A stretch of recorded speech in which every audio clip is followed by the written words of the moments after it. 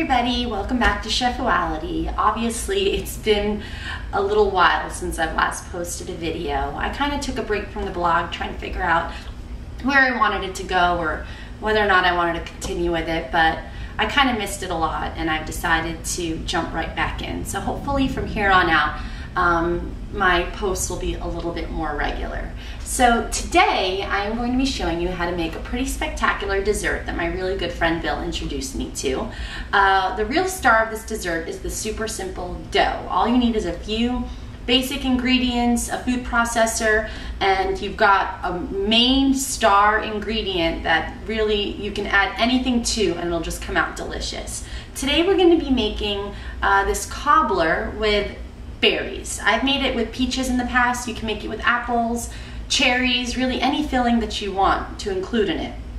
All you do is just make the dough, put in the filling, pop it in the oven, top it with some vanilla ice cream, and you've got a fabulous dessert.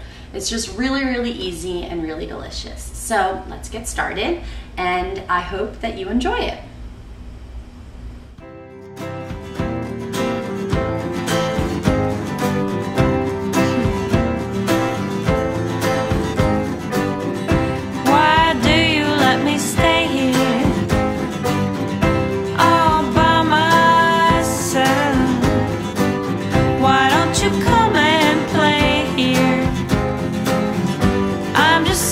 On the shelf.